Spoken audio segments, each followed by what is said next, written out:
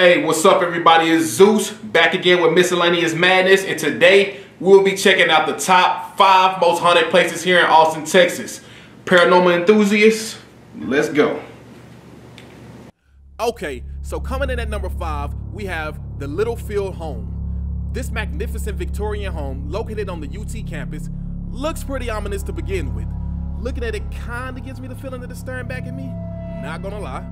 It is said that the ghost of Alice Littlefield herself roams this home as well as parts of the UT campus, mainly the women's dorm rooms. Some believe that she was imprisoned in her home or suffered from agoraphobia.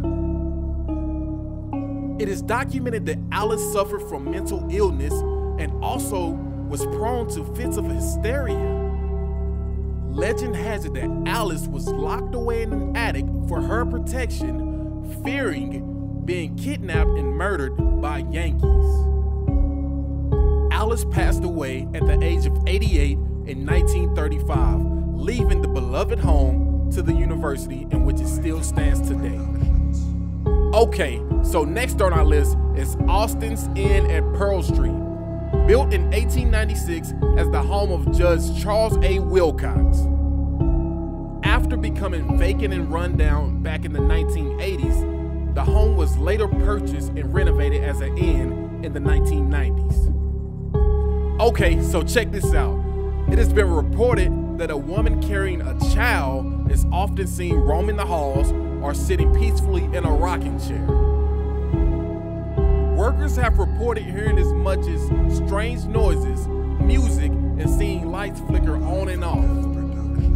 I don't know about you, but nothing says B&B more than a beautiful Victorian home, great food, and a creepy vibe.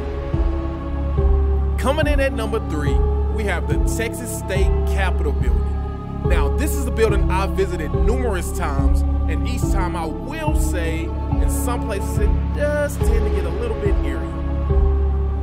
It has been said that a lady wearing a red dress haunts a secret stairwell in which her and her lover used to meet. It is also rumored that a comptroller who was working at his desk was shot and killed, and this guy haunts these exact same grounds. There have been numerous sightings of weird orbs, several ghosts, and numerous unexplained disturbances all throughout the building. So are you planning a trip to the state capitol building anytime soon? Well, tell me, which is scarier, a politician or a ghost? I'll wait. Okay, so here we go. Number 2, the Omni Hotel downtown. Now, I know what some of you might be thinking. The Omni is pretty new. How the hell can they have ghosts? Well, don't you like nice and new things? Why wouldn't a ghost? Though it is very rare to hear ghost stories coming from newer buildings, it is said that a man named Jack jumped from a balcony after realizing he was unable to pay his tab and fell to his death. Guests have reported hearing Jack in his room at all hours of the night. There have been numerous reports from staff members of strange phenomenon anywhere in the vicinity of Jack's room. And get this, Jack's name still remains in the log of the hotel. Okay guys, so we finally reached number 1. But before we move on to what number 1 is, I would like to give a quick recap of the past 4 locations.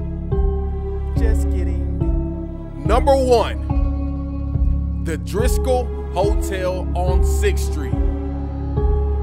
By far the most haunted attraction here in Austin, Texas. In fact, the Driscoll Hotel is so infested with ghosts that the staff members even have a handout on them.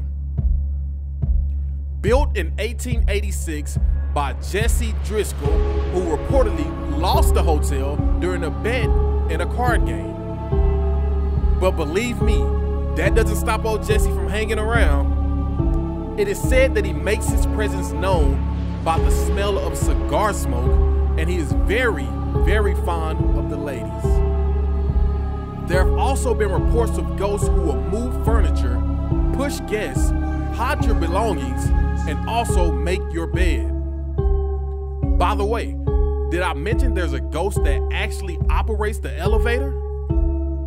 Not to mention a 4-year-old girl who fell to her death and now haunts a painting that still hangs in the hotel. All right, everybody, that's gonna be it for today. If you like the video, most definitely hit the like button, subscribe.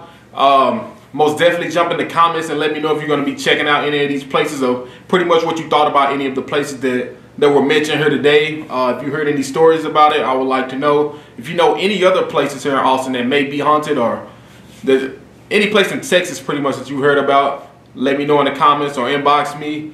Again, like, subscribe, and look forward to more videos. Again, Zeus, and I'm out.